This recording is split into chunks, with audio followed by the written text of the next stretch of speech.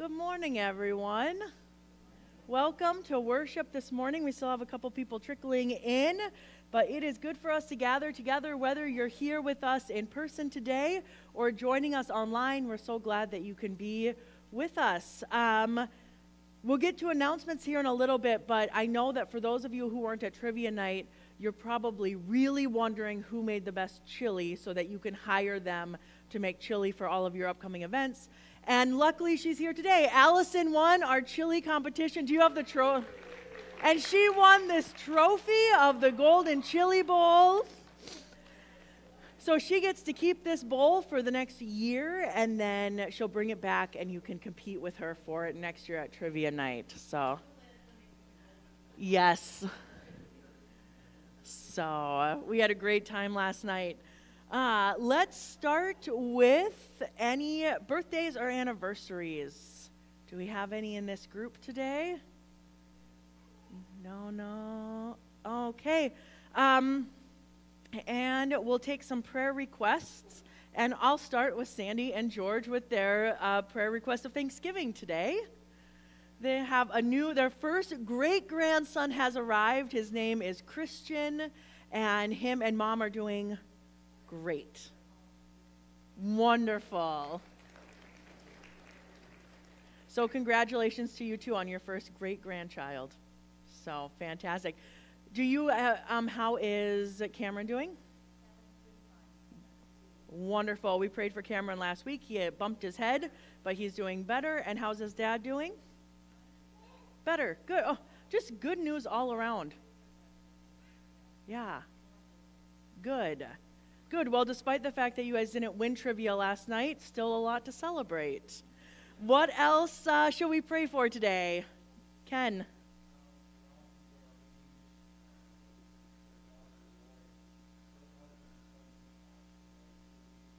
Oh, John. We'll pray for John's family who passed away. He passed away suddenly. Pray for everyone who's grieving that death. All right. Yes.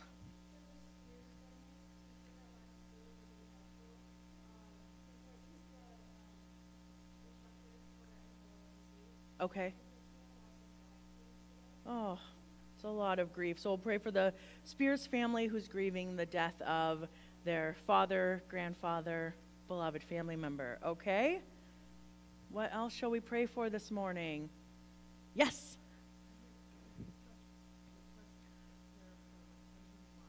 Mark.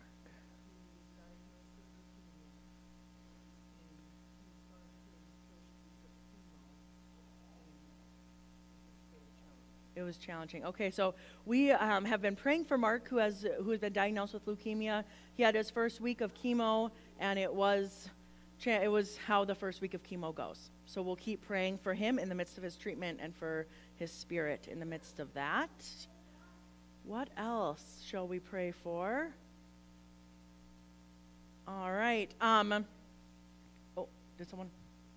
We'll pray for Linda Zambrano. Had her second surgery. It was successful, and she's doing well, but it wasn't quite as smooth as the first one. So the recovery's been a little bit harder, so we'll pray for her. She's resting at home, probably watching online, and so we're going to pray for her.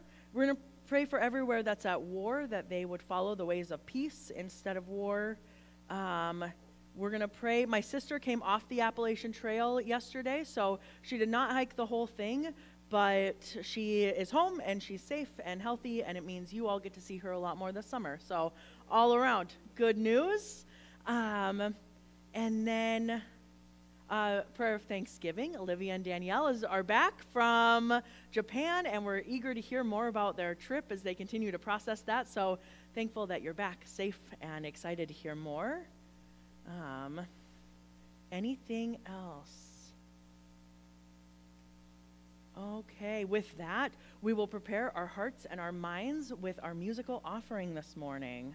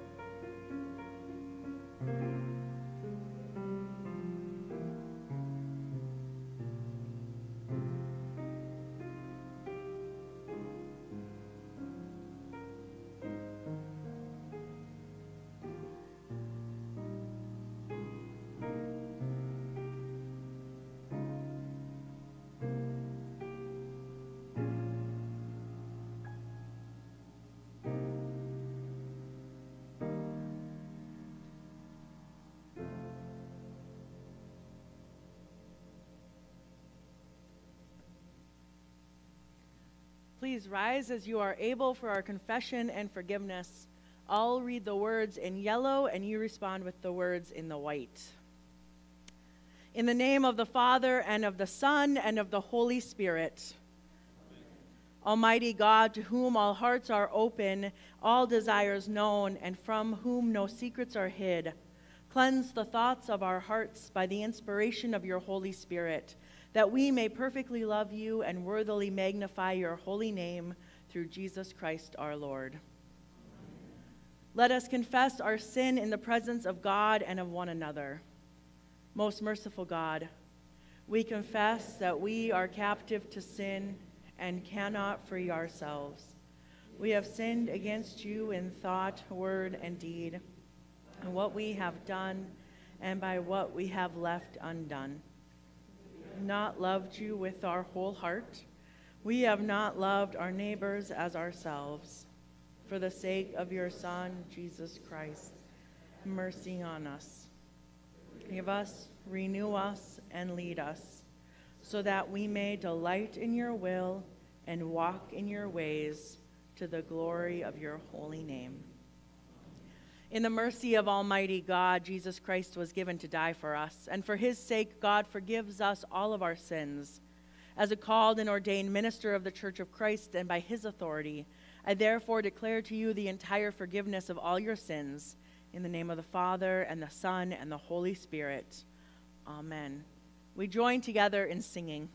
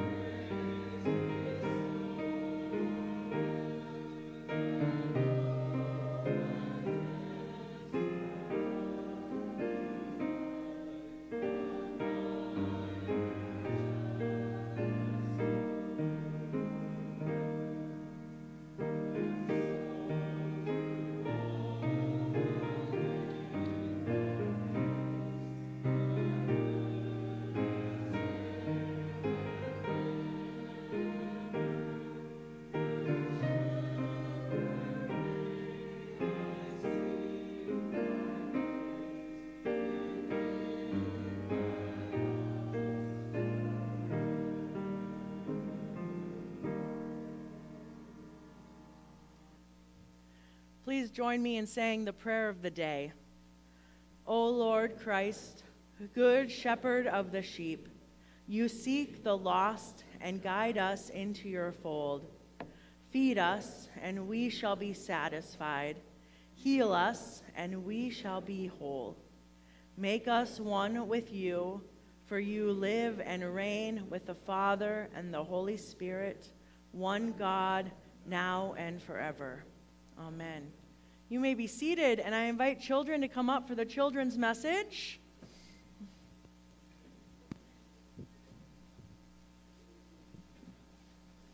Good morning, good morning, good morning. Hi, Rudy, how you doing? He's 2. I thought he was 10. No, he's 2. All right, good morning. Okay, Parker's 10. We're getting all the ages today. I love it. So this morning I want to talk about, you know how sometimes we use those big words in church, but we don't explain what they mean? Yeah, we have a bad habit of that, especially with kids. Do you guys know what this is? Does anyone know what you would call this?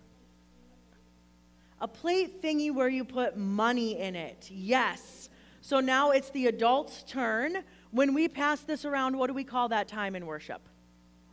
Offering. And then if you're going to put something in this plate, and we were going to use a really church word for that, we would say it was your tithe. Have you heard that word before? Tithe. It means to give something to God that you have. But we use these words that they don't mean much to us outside of church, right? So we pass this plate around. Now, you nailed it. You said we put money in here, right? Yeah. And what do we use that money for? Do you know? For stuff? What kind of stuff? Do you think we use it to buy popsicles? Sometimes we do. Sometimes, if we're having a field day, we might use money that people put in here so that we can celebrate things like field day and having popsicles. How about you folks? Do you know what we use this money that goes in this offering plate for? For butterflies? I don't think we've done that yet, but I don't hate that idea. Maybe someday. What do we use this money for? For mission. What does mission mean? It means what we do in the world to tell the world about God. What could we put in here besides money?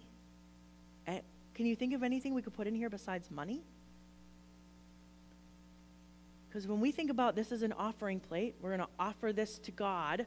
Is there anything that God might want from us besides money? Time. It's a little hard to put in there, but it's true.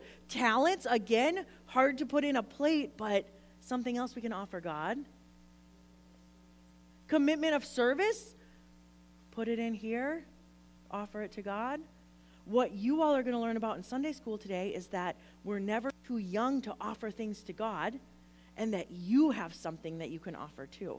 So you're going to be learning about that in Sunday school today, and then all these folks are going to ask you about it after church today, what you learned.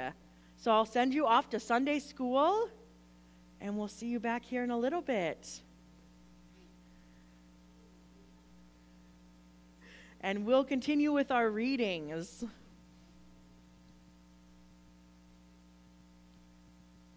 Our psalm today is Psalm 23. I will read the yellow text, and you may respond with the white.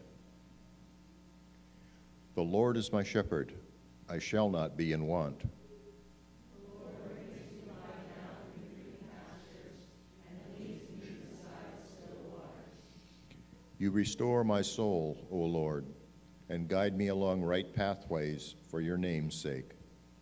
Though I walk through the valley of the shadow of death, I shall fear no evil, for you are with me, your rod and your staff, they comfort me. You prepare a table before me in the presence of my enemies, and anoint my head with oil, and my cup is running over.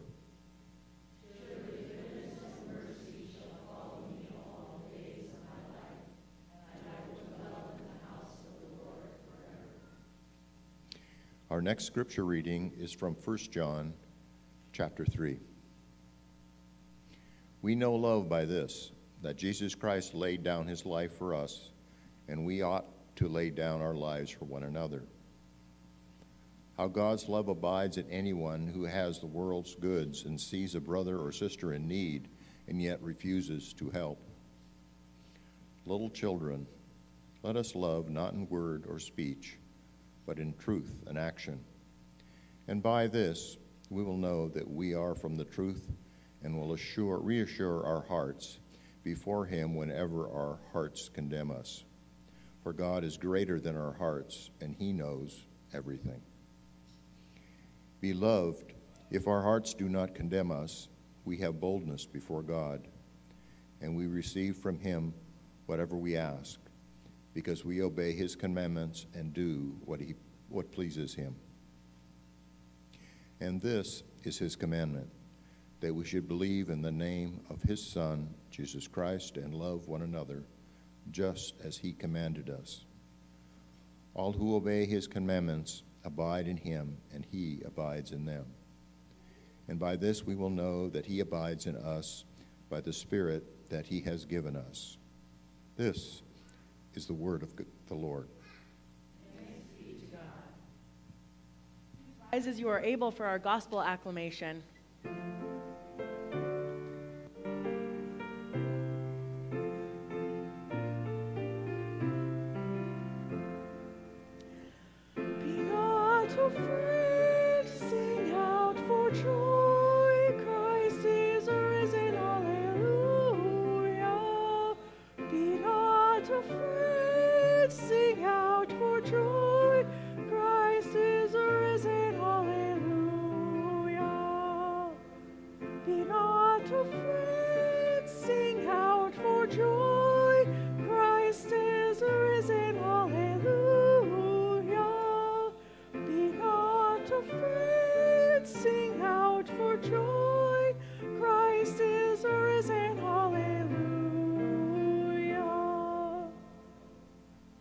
Our Holy Gospel comes from the book of John, the 10th chapter.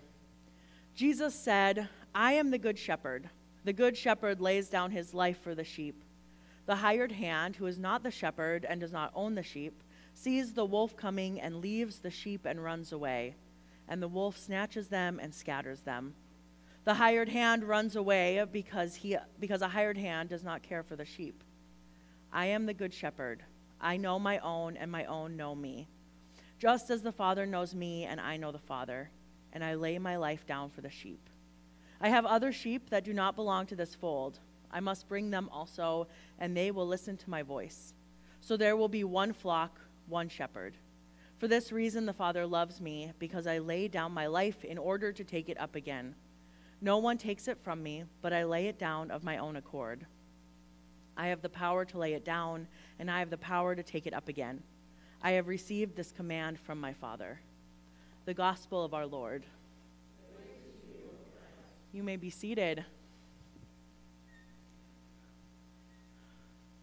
For some of you, I'm going to ask a question that you might still get asked a lot, and for others, you may not have been asked this question in a long time. So, what do you want to be when you grow up? Some of you are getting asked that a lot, especially right now, right? As you get ready for college, and for those of you who are in high school, you might get asked, what do you want to be when you grow up a lot? What are you going to major in? And for some of you, you may have not been asked this for a long time. So does anyone have something they'd like to share for what they want to be when they grow up? Anyone? Millie? What do you want to be when you grow up? She wants to be a mother. You did it. Wonderful. What else do people want to be when they grow up? Happy. Oh, that's nice. No one said that at the first service. I'm sure they might have thought it, but I liked that. Anything else? This question gets a little bit easier. What did you used to say you wanted to be when you grew up? When you were a kid, what did you say you wanted to be when you grew up? Teacher? A unicorn. I love when we dream big. What else? What did you want to be when you grew up? A newspaper reporter. I love that. Yes.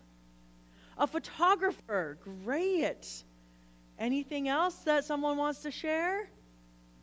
A zookeeper. Yes. I always thought it'd be fun to work at a zoo, but more on like the educational side and less of the like cleaning up after animals side, if anyone can relate. So when I grew up, I used to beg my parents to let us move to the farm. My dad grew up on a farm in eastern Montana, and I desperately wanted to move to the farm. My parents did not want to do that. They were happy in town.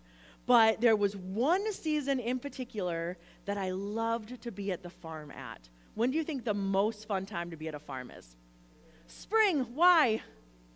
Babies. So, in order to appease me, every year in the spring, my dad would take me to the farm for 1 week, just me and him. We'd go back to the family farm for lambing season. And for 1 week a year, I got to be a shepherd. And as you can tell, I was very good at it. I loved going out and finding the baby lambs, and then sometimes I would get to help feed them. And in the middle of the night, I got to take this red wagon with the sides built up, and I'd go out to the field and look for any new lambs and put them in that wagon and bring them back in. And the mama sheep would follow me, and we'd put them in the barn. And I loved that week every year that I got to be a shepherd. I loved it. Now, a little bit more as a grown-up, I realized that they really were just letting me do the fun part of that job. And that being a shepherd is much more involved than just getting to bottle feed baby lambs and pose for pictures and jackets from the 80s. But I truly loved getting to care for those little lambs. And so as I was reading the text for this week and reading about Jesus being the good shepherd and thinking on last week's texts, I kept thinking back to this time of my life where I got a little taste of that. Now, we have a really interesting morning this morning because usually we don't read these two scriptures that we had last week and this week like back to back like this. Normally they end up at different times. Because what happened in last week's scripture, Jesus tells Peter to do what? Feed my sheep. And he did it in 3 different ways. Feed my sheep, tend my lambs, care for my sheep. So he says it 3 times. And now we have Jesus talking about being the good shepherd. So we have these 2 stories back to back of sheep and caring for a flock. But this really big event happened in between John 10, where we are today, and John 21, where Jesus tells Peter to feed his sheep. And that was Jesus' death and resurrection. So I want you to keep that in mind as we talk about these 2 texts, is that we have Jesus talking about being the good shepherd, and then something changes, and now we're invited into being shepherds. So keep that in mind as we go through this a little bit. As always, we need to know a little bit more about what's happening in the scripture before we can really dig into it. And so in John 10, something happens right before it and right after it that tells us about where Jesus is at in regards to the religious leaders. And that thing that happens is that right before this text, the religious leaders try to stone Jesus. And soon after this text, the religious leaders try to stone Jesus. That's the level of danger that Jesus is in right now. Kind of everything he's doing is leading to him being in danger. And in John 9, Jesus does a healing that will in particularly make the religious leaders mad. In John 9, Jesus comes across a man who has been blind since birth. Jesus spits in the dirt. He puts the mud on the man's eyes. The man goes and washes in a specific place and then can see again. And all of this seems like a really good thing for this man who couldn't see. But the religious leaders say that Jesus made one mistake on this. Does anyone know what mistake Jesus made in this healing? It was on the Sabbath. And so the religious leaders are saying, we don't do that. That's God's day. So for Jesus to do this, for them was a big mistake, but for him, he was doing what God does. So this is what leads to the whole conversation about, I am the good shepherd. I'm the good shepherd, and I'm going to care for my sheep. And I'm going to do that on Sundays. I'm going to do it on the Sabbath. I'm going to do it when it needs to be done. and I'm not going to abandon my sheep. So I want us to now think about Peter being told to care for the sheep. Feed my sheep, tend my lambs, care for my sheep. That's what Peter's given as a disciple of Christ.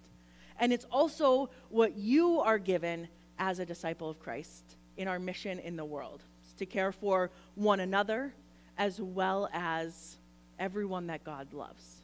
It's a big task.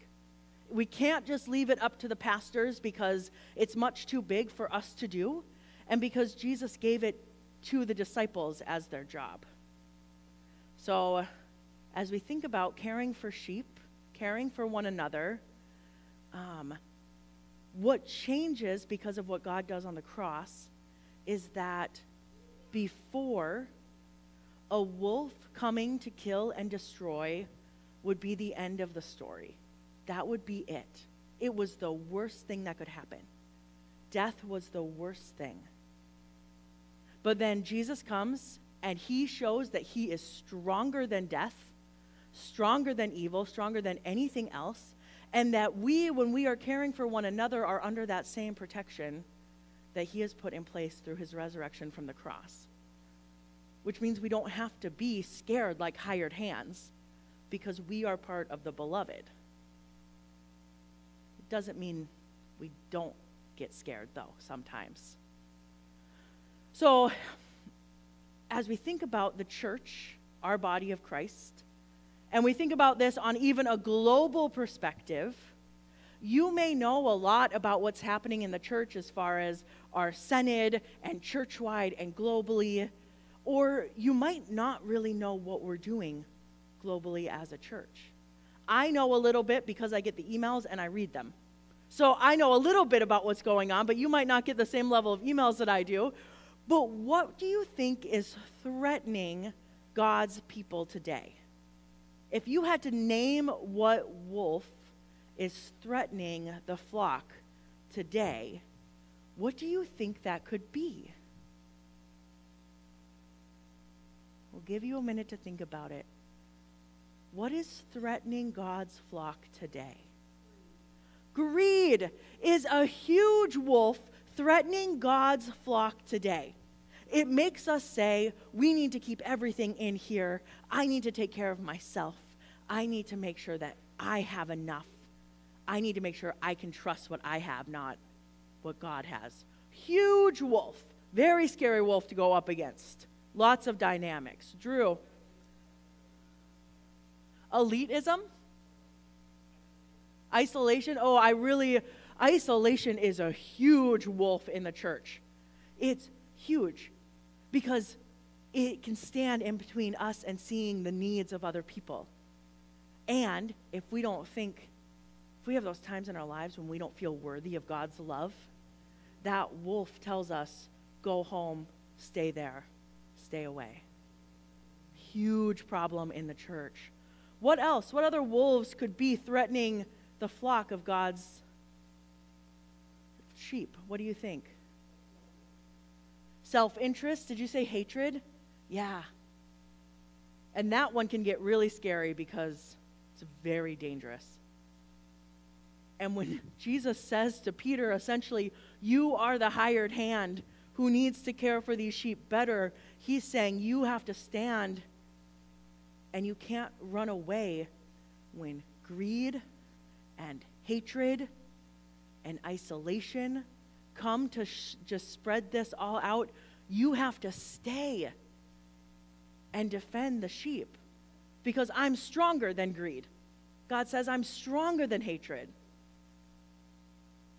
There are so many voices that are trying so hard to get our attention. And you know the voice of Jesus. You already know it. But that doesn't mean that there aren't going to be other voices that come in and try to distract you from what God is doing in the world and what you are called to do in the world. This morning at the first service, as we were talking about it, I couldn't help but notice that almost everything that people said in the midst of this conversation could be brought back to fear. How easy it is to be afraid, and that fear can just scatter even a strong flock. So what do we do to care for each other and for the world, knowing that something like fear will make us run away from one another? And this is the question we need to answer today, to figure out how do we feed, tend, and care for God's creation and the flock in the face of all of these things to be afraid of. How do we make sure we're not so afraid of how much money is in the bank account that we stop doing mission because we're looking at that? How do we make sure that we aren't afraid of what we don't know to the point that we stop going out into the community to serve people because we're afraid? One of the best answers to that is one of our very core values, which is community. Jesus uses the example of sheep because they like to stay together as a flock, and going out by yourself is not only scary, but it's dangerous. But don't confuse that with thinking that this gathered here together is the beginning and end of ministry. Our worship together is just a part of ministry. And you don't have to go out alone into a scary world of wolves, but you get to go with the rest of the flock. We get to remind each other that of where God's voice is in the midst of that. As we continue to listen for God's voice in our life, may we be brave. Not afraid of wolves, because they don't have as much power as the love of God has. May we be proactive in looking towards each other and then also out to see how to tend God's people and care for sheep. And may we find comfort like we do in Psalm 23, that God is caring for us, and that even if we see people run away, that God does not. God's with us, is our shepherd, and then invites us into the amazing work of caring for one another. May we be inspired by what God has done and encouraged by what we see happening around the world in the name of the gospel. Amen.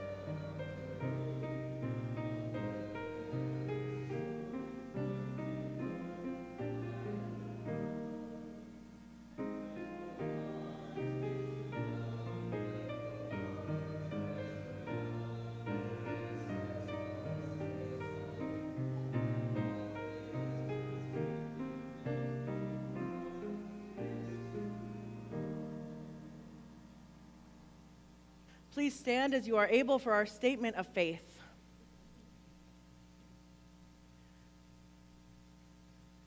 We believe that God cares for us with love like a shepherd cares for the sheep. We believe that Jesus laid down his life for us and also took it up again so that we will not be abandoned. As we listen for the voice of Jesus, we follow him as disciples, share the love of God with the world. We join together in our prayers, responding to God of grace with "Hear our prayer." Shepherding God, you gather your church whenever we wander from you and from one another. Empower our church in ministries around the world and serve alongside global companions as equal partners and co-workers in the gospel. God of grace. Nurturing God, preserve the health of ecosystems. Inspire scientists, researchers, and all people entrusted with the task of caring for creation, that we may be better stewards of the world around us. God of grace. Almighty God, lead nations and communities to share resources, cooperate in solving conflicts, and listen to the wisdom of all people. Help all of those with power to share it and to use such power for good, and lead all places that are at war into a place of peace. God of grace. Loving God, protect the very young and the very old, those living without housing, victims of domestic abuse, and all who live with chronic illness or compromised immune systems. Guide communities to actively care for people who are vulnerable. We especially lift up to you today all of the families that are grieving, for the family of John and the Spears family. And we ask for your protection on Mark as he continues chemo, and for Linda as she recovers from surgery. God of grace. Gracious God, help this and all communities of faith to listen for your call, for your voice. Call us away from things that distract us from following you. Invite us more deeply love and serve people who are lonely, isolated, and on the margins. God of grace. We lift up to you the prayers of our congregation, that you would be with Jillson as she comes off of the trail, we give you thanks for the safe arrival back home of Danielle and Olivia and all that they have learned while abroad. We give you thanks for the faithful witness of Sandy and George as they welcome their first great-grandchild. And we lift up to you this new life Christian and his parents as they settle into a new life together. Be with all who we pray for, God of grace. Into your hands, most merciful God, we commend all for whom we pray, trusting in your abiding love through Jesus Christ, our resurrected and living Lord. Amen. The peace of the Lord be with you always. Please share a sign of peace with one another.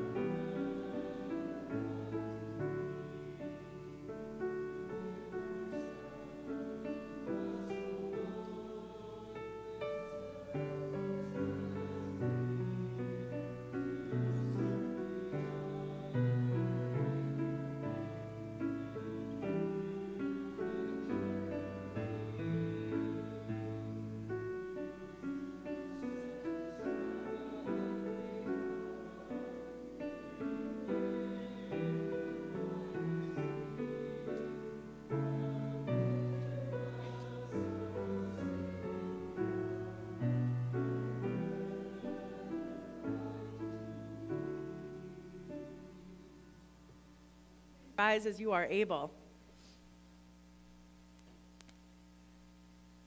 Risen One, you call us to believe and bear fruit. May the gifts that we offer here be signs of your abiding love. Form us to be your witnesses in the world through Jesus Christ, our true vine. Amen. The Lord be with you. And also with you. Lift up your hearts. We lift them to the Lord. Let us give thanks to the Lord our God. It is right to give our thanks and praise.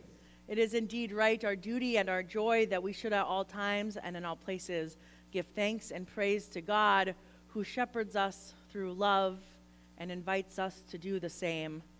We remember that in the night in which he was betrayed, our Lord Jesus took bread. He blessed it and he broke it and he gave it to his disciples to eat, saying, "Take and eat. This is my body broken for you. Do this in remembrance of me." Again, after supper, he took the cup, and after he'd given thanks, he gave it to them to drink, saying, "This cup is a new covenant in my blood, shed for you and for all people for the forgiveness of sins. Do this in remembrance of me." Gathered together as disciples, we pray as Jesus taught us. Our Father in heaven, hallowed be your name. Your kingdom come, your will be done, on earth as it is in heaven. Give us today our daily bread. Forgive us our sins as we forgive those who sin against us. Save us from the time of trial and deliver us from evil. For the kingdom, the power, and the glory are yours, now and forever. Amen. You may be seated. Everyone is invited to come forward and receive communion as they wish. We don't have ushers, and so when you feel ready, you can approach and join in all around the altar, standing or kneeling, whatever feels most comfortable for you. We have a bread that has gluten in it, as well as a gluten-free option. Just let me know if you need that when you come up. The outside layer is a lighter liquid. That's grape juice. The inside is dark red, and that is wine. Everyone is invited. Please come.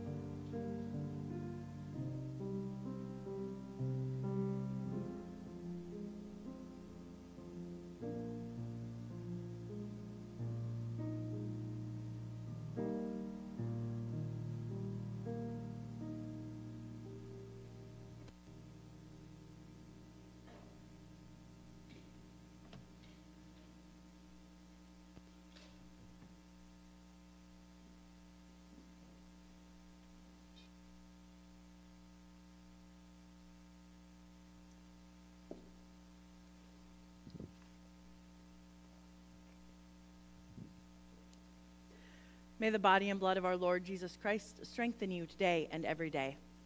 Amen.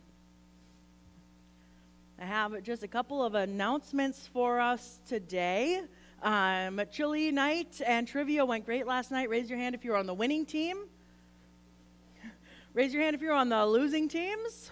It's the rest of us. We had a great time. It was really fun. Thank you to everyone who brought chili and came to participate. If you hear us talking about Douglas a lot, that really means you need to come next year. And then we'll let you in on the inside joke. We sent out an outreach survey, so that was on the weekly, and if you have not seen that yet, you can talk to Nathan to make sure you see it. It has 3 choices for an international ministry that will replace Pine Lake Academy. So Pine Lake Academy went through some leadership changes, and so because of their structural changes, we're just changing some of our support that way as well. So we will be choosing one of 3 options, so please look for that email and vote. Each of them has a definition and information about what they are. So thank you to Linda Zambrano for putting together all of that information. And I encourage you to do your own research on it and then put your vote in. Our VBS registration is closed. It went so fast. We have 77 kids signed up. Registration's closed. The good news is the volunteer registration is not closed. So you can still sign up to volunteer. You can find more information about that out in the narthex, or you can talk to Katie about it. And if you're not sure where your gifts could be best used, she'll find you a spot. So you can talk to her, and she can help you get signed up for VBS. Today is our first day of adult education. That'll happen right after we have enough time to grab coffee and treats back here, and then we'll head back over to the multipurpose room, and we'll be learning about learning today. So we'll learn about discipleship and why that's so important to our lives of faith. All right, May 4th is Meats and Sweets. So we'll be grilling some meat and having some sweets, and if that's not good enough, we're bringing in someone to talk about the benefits of community gardens and also having Q&A time. So if there's something at home that you can't get to grow or you can't stop from growing, this is a great time to bring your questions and ask someone who really knows about gardening. Am I missing anything? All right. Please rise as you are able for the blessing. Alleluia, Christ is risen. The God of resurrection power, the Christ of unending joy, and the Spirit of Easter hope bless you, and now and always. Amen.